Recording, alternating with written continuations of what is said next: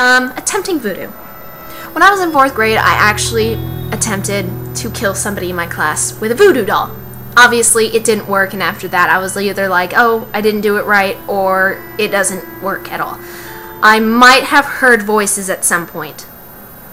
And here's why I say that. Here's one. I know there's more talk about it, but I had a dream. I'm not going to say the dream because it's not relevant. I kept waking up in the middle of the night. The wind was howling, and I kept thinking there was something in my room. I heard my name called again. I don't remember hearing any of this, but I wrote it down. And when I write in my journals, my journal is the thing that I say everything to. There's some pretty dangerous stuff in here, actually. I read it and I was just like, what? Oh, shit. Come on, where's another one where I said I heard something? It was something like I was hearing something talk in my room. There was a bird in our library. I remember that. Some of the stuff that I read in this just shocks me. Maybe it's in the little one. I ate a lot now I'm not happy. That was the first time I starved myself. I hope I become happy soon. I will not eat again until I'm happy. 10:58 a.m. I'm angry. 2:42 p.m. I feel better. I was trying to send an email to Lance and Teresa, but my mom started shouting at me. She chased me into my room. I got dizzy and fell against the door. I couldn't get up straight away. I spelled straight wrong. And she opened the door, so she pushed me against Zipper's cage. Zipper was one of my hamsters. She yelled ever louder, got close to me. I could see the evil in that red, slimy face, because her face used to get really red. She said that I can't see Lance for 2 weeks, all of spring vacation. I screamed, spelled screamed wrong. She hit me with a wooden spoon. That's why I'm afraid of wooden spoons. Right now I can barely feel my wrist. It is red, slowly turning purple. I will not eat until I'm happy. My happiness is gone, as though there is a Dementor present. I will sit in my room with the shades closed, the door closed, and the light out for 2 weeks. Save my sanity. I dress in black. I have not eaten. I don't know how I will live through school. I have a purplish reddish mark on my wrist. My mom just came in and yelled at me more. Sulk, sulk. I cry like a rain cloud. I'm really upset. I have a headache and my arms hurt like a monkey. Or like, my arm hurts like a monkey. I'm going insane. Please save me before Lance breaks up with me for my sanity. I will eat lunch today. Love how that's a decision. So obviously my mom hit me on the wrist or something. She used to hit me on the head, and I think she either hit me on the wrist or grabbed me on the wrist. But I think I'm getting where's the ghost? Everything is Lance, Lance, Lance, Lance, Lance. Hey guys, look! Sticky the female madman. Big spider just landed on me! Why me? I'm tired. Why can't I understand? I have a splitting headache. I want to go home. Yes, I know, I'm writing weird. Why won't I just forget things? I am having a nervous breakdown. I don't want to break up. I don't. I need to take this out. Wish I could stab. I'm dizzy. I don't know why. I don't have the energy to stay awake, but I can't take a nap when I get home because I have to finish coloring the thing. What the fuck was that? Someone must have thrown something at the window or something. I really hate my stupid, stinking, spooty, freaking ugly mom. I wish she would just leave forever to a place far away where no one will help her. She's a freak. Hate mom, hate mom, hate mom, hate Erin, hate her, hate her, hate her, hate her, hate her. She's the cause of all the pain I suffer. I want to scream. I'm gonna scream. If I even think about her, I never loved her, never.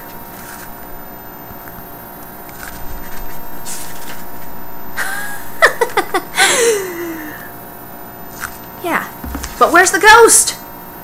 Oh! There's nothing left in here. Okay, so the reason why I think I might have heard voices is because I wrote about hearing a ghost in my room, but I don't remember hearing the ghost in my room. So, and sometimes the reason why bipolar disorder is sometimes confused with schizophrenic disorder is because sometimes there will be hallucinations resulting with a certain type of bipolar disorder. Now, I can't prove that I heard voices, but I also can't prove that there was a ghost in my room, so I don't know. Fred the spider. I had a little itty-bitty spider. It was about that big. He was in my room. He lived in my corner. And he was in the same exact place for so long that I went up to him and I went onto him to see if he moved, and he scuttled up a little more, and I was like, "You're alive." Okay. So, and he stayed there for so fucking long. I named him Fred, and he was my buddy. So, I smeared blood on pictures and paper. When I cut myself, I would smear the blood on the pictures that I drew, and actually smeared some on my homework one time. The night I had the severe fever.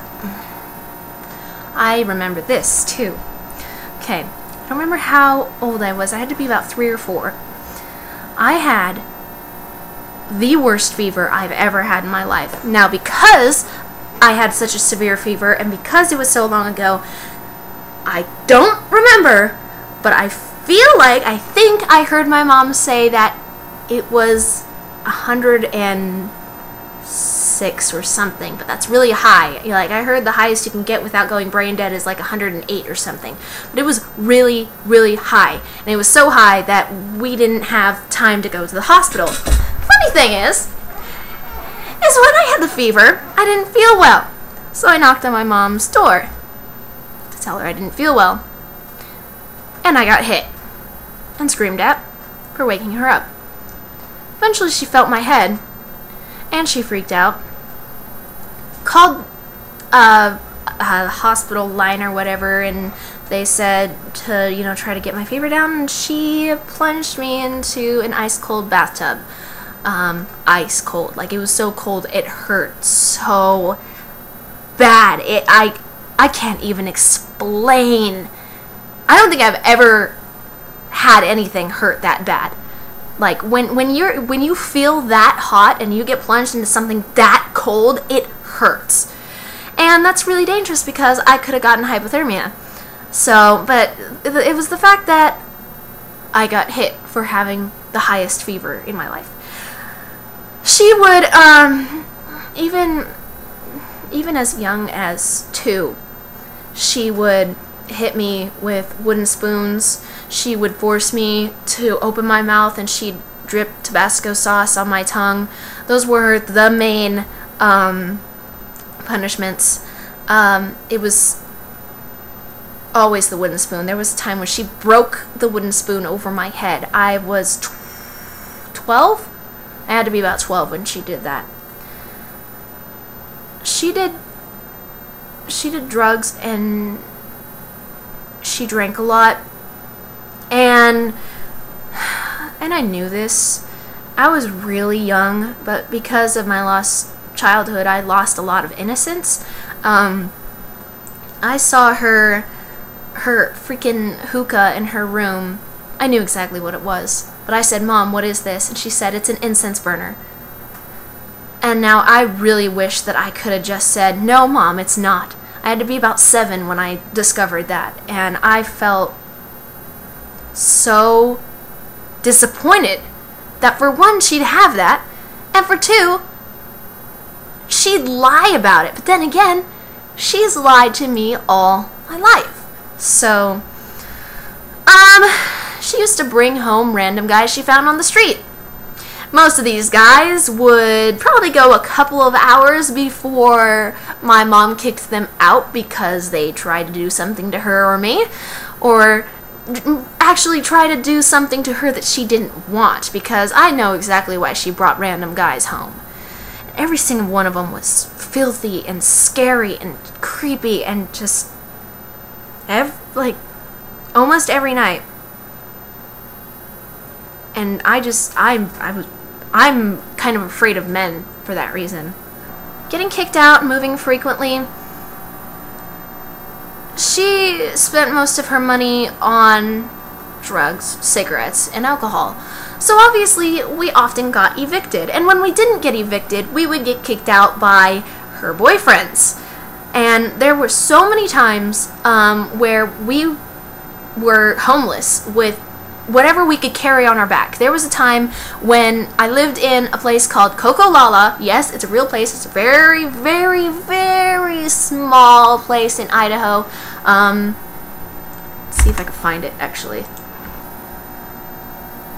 Wow.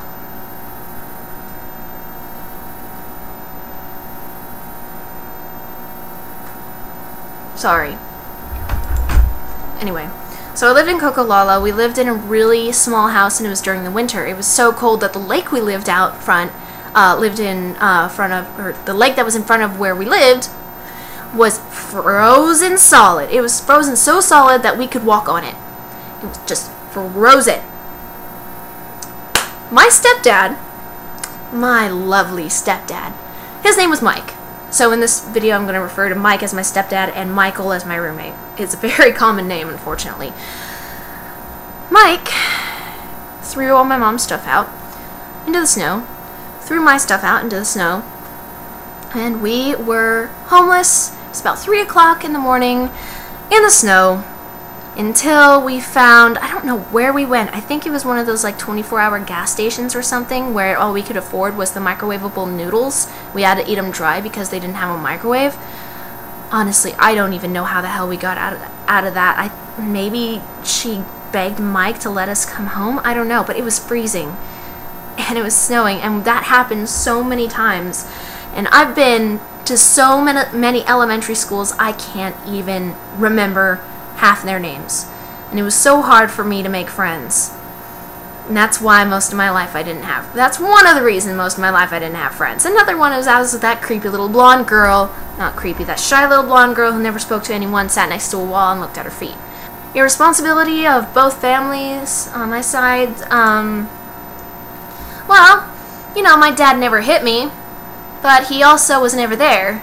Never paid child support. When I lived with him, I was so skinny from living with my mom that he actually brought me to a healthy weight, because even though he barely had any money, he had enough for us to get cheap food. Because, you know, he was a better parent than Mom. He was a terrible parent, but better than Aaron. I'm still trying to get into the habit of doing that. So, you know, on both sides of my families, I don't even. When I was in 4th grade, one of the schools I went to when I was in 4th grade was called Silver Hills. There was this bully in my class, and his name was Seth. He made fun of me a lot. Him and his friends did. One time at recess, he cornered me. There was this like area that was it was like trees, and it was snowy. It was during the winter. It's always during the winter. And there was a lot of snow on the ground, and there was like this gap in the middle of these trees, and he and 2 other friends had picked me up, brought me there, and Seth was trying to choke me. He had me, his arm was around me against my throat trying to choke me, and the only way I could get out was to bite him. I bit him, and I ran back to my class, and guess what? I got detention. And I tried to tell the principal Seth was choking me, and he said, you know, if you are not eating enough, we can always give you, you know, extra food at lunch. And I'm like, he was choking me, okay? And I got detention for that.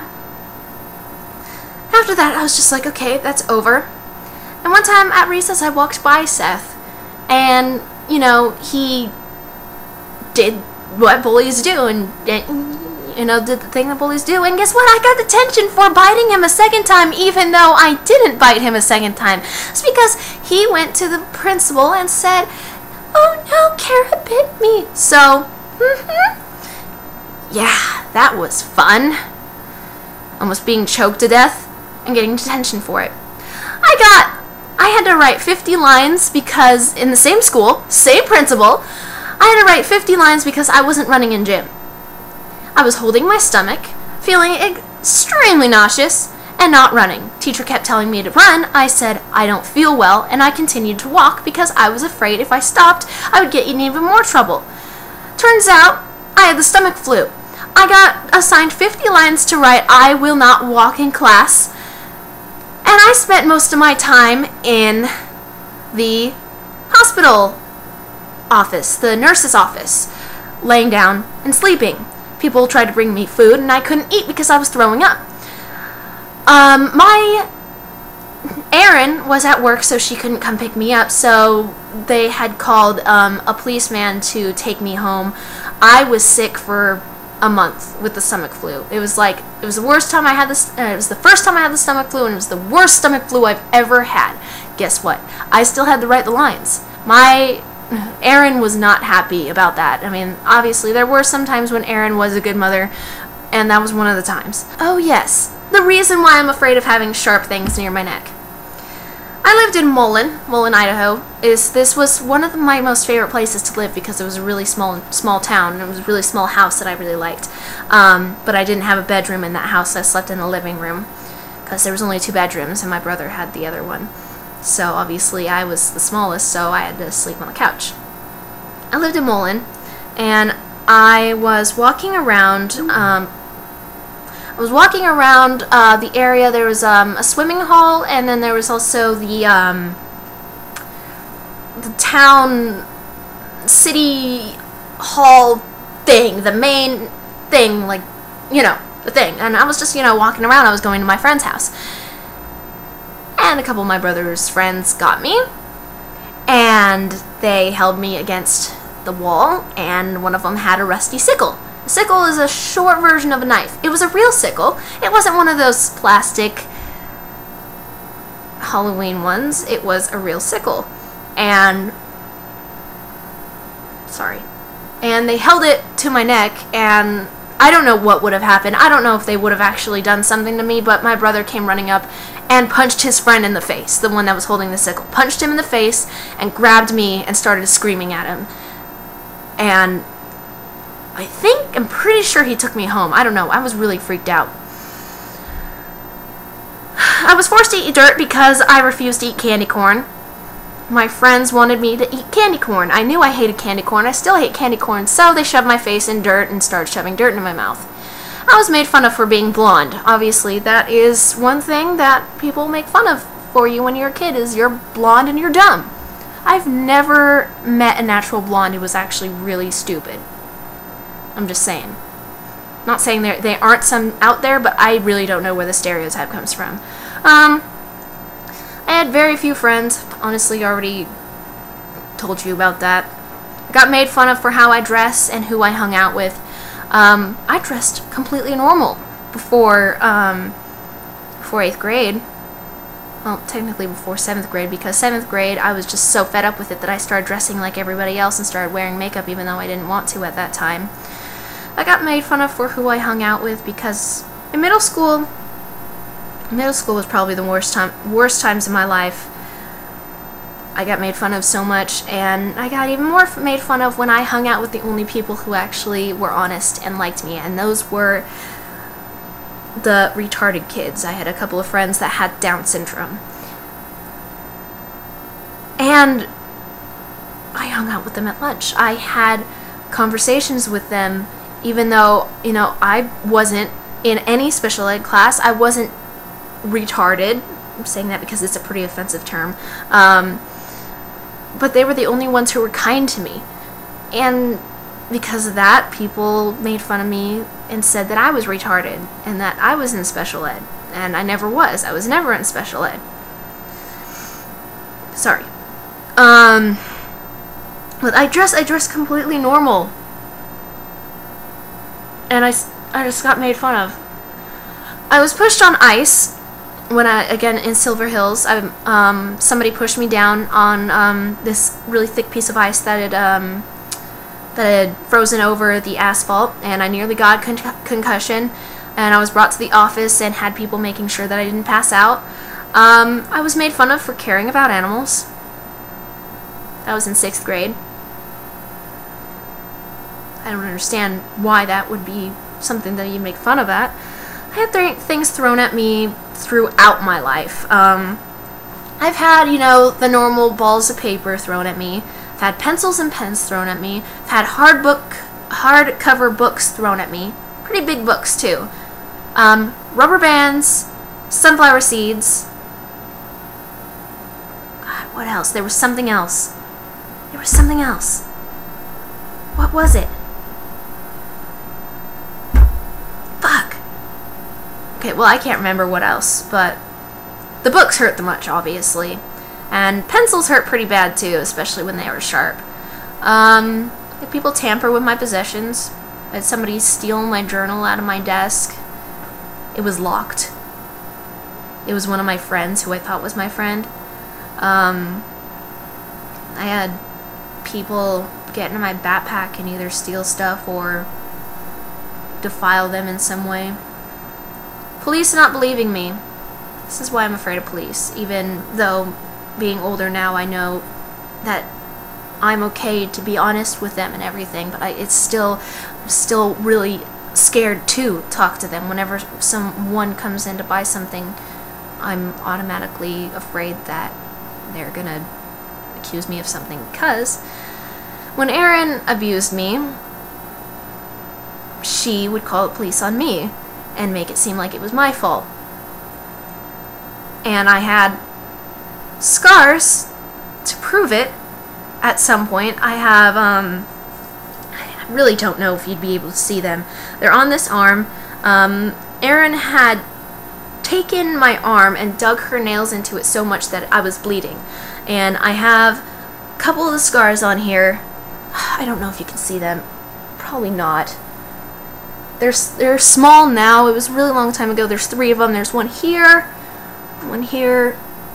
and oh, where's the other one? Right here. And she had taken my arm and dug her nails into it. I was bleeding.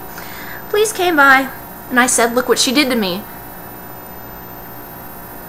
And nothing. Nothing. They did absolutely nothing. Every time she called the police on me because she was attacking me, they believed her. And there was that same day where I had the scratches on my arm because of her, I sat in my room with my ear pressed against the door.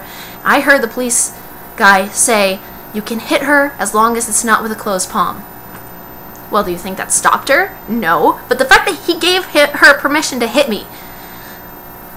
I had a scratch on my face because my mom, Erin, was yelling at me again, and she threatened to kill my hamster, and she took the hamster into her room, and so I tried to get at her, and she scratched my face, and I had a really long scratch that I'm surprised isn't a scar. I don't even remember the excuse I made when I went to school, but it was really, it was long. It was right here, and it was really long.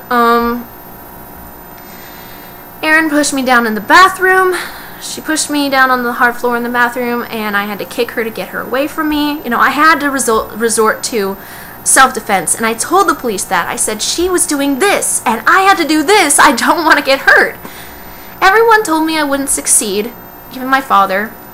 There's one time when my father actually said, when you're 16, you're gonna get pregnant, and you're gonna come to us for money, and we're not gonna be there for you. Well, guess what, Dad? I've never gotten pregnant. You know, I'm not stupid enough to do that. And even when I was 19, when I was in Washington, my grandma Sato, who is my dad's mother, sorry, she took me to the mall to go shopping. And she used to do this when I was a kid too. She'd be really, really nice, and then at the end of the day, she'd ruin it by saying something stupid. She kept me at this Red Robin type restaurant there.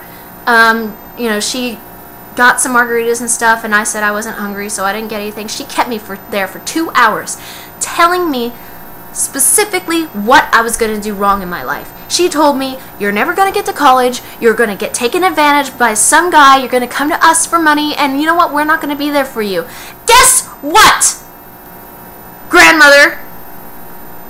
Carol, I didn't have to come to you. I didn't have to come to you for money. I didn't have to go to anybody for money. I haven't even spoken to you people since I came back from Washington. Don't fucking tell me that I'm not gonna succeed. I've done more than both of my parents have done combined. I told myself I wasn't gonna cry. I've never had to ask anybody for money, not even when I was a kid. I saved that money by working as hard as I possibly could. I didn't have a job when I came back from Washington, so I had to, and I was living with Ariel, and they were poor, and I didn't eat much, and then I went to beauty school, and then I got the job, and I was able to finally start doing something for myself. But then Aaron always used to tell me, you know, you're not gonna get past high school, you're not gonna get into college, you won't be able to do anything for yourself. And I think it's because she never did anything. She never even graduated middle school. She dropped out and ran away with some 20-year-old and got pregnant with my brother at like 16.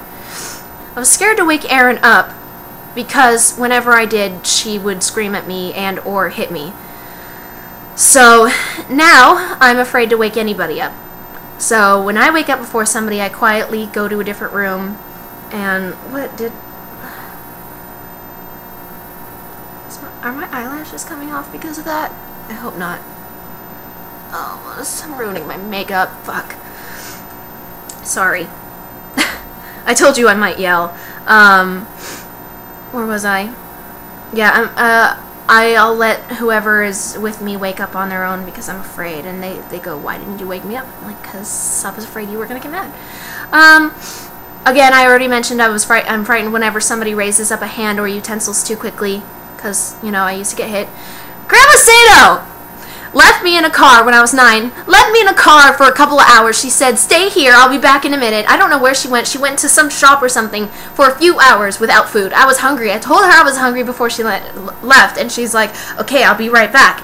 And she had gotten me a candy bar that I could eat after we went out for lunch. And since I was sitting there for a couple of hours, maybe 3 hours, I don't know, I was starving. I was 9. So I took the candy bar, took a bite, and put it back. And I got in trouble. I got in trouble because I was a hungry child who didn't have anything to eat. And I got in trouble. And my dad was mad at that. You know, at least my father was a good enough parent. You know, good enough parent to do that. His heart was in the right place. He just didn't have the common sense to take care of a child. I was kicked in the stomach multiple times in my life by my cousins, by friends. My journals. Oh, this is my birthday. Okay, I can't believe I didn't write in you on my birthday. What the fuck is my problem? Anyway, so far for presents, I've gotten a digital camera. The rest are going to be at my B-Day party this Saturday. My daddy called me on my birthday. So did my mom, but she doesn't count. My brother called, but I wasn't home. I hope I get Invader Zim stuff on my birthday. Oh, that was when I started Jan and All Evil Things Fuzzy. Let's go back where I was in 8th grade.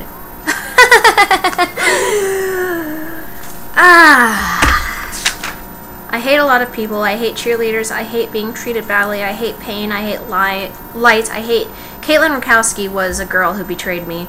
I hate being told what to do. I hate being bothered. I hate meat. I hate my mom. I hate being called names. I hate monkeys. I don't know why I hated monkeys. I hate hunger. I hate God. I was an atheist at the time. I hate enthusiasm. I hate pretty in pink. And now pink is my favorite color. I hate my grandmother. I hate all acquaintances with my grandmother. I hate all my neighbors. I hate people insulting my boyfriend. I hate not getting past a level in the Devil May Cry series. I don't want to suffer. It takes away my life. I can't handle it. It pierces like a knife. Apparently this is a poem. Enough of this torture. Just leave me alone. I don't want to fight. I just want to stay home. I don't need this thing. I don't need pain. It's like my loss is other people's gain. How can they understand? They can't. They won't. I don't need this pain. I don't. I just don't. I wasn't made to live. I was made to die. So world, this is farewell. This is goodbye. Let's do one that's earlier. Trying to forget Lance. I'm doing a pretty good job by letting out my anger and disturbed music and becoming a goth. I want to see Disturbed in concert so bad. Mike Wengren is cute. He's the drummer. As for being gothic, I can't dye my hair until I'm 16. It freaking sucks. I didn't even own any black until I started to be gothic. I seen it coming. This was the one before this one. I seen it coming on the last day of school. Lance broke up with me. I'm so miserable. I miss him. I have dreams about him every night. Part of my dreams last night was I was in a house where you go through mirrors, and in the end, Lance quartered me in the closet, told me hiding would not solve anything.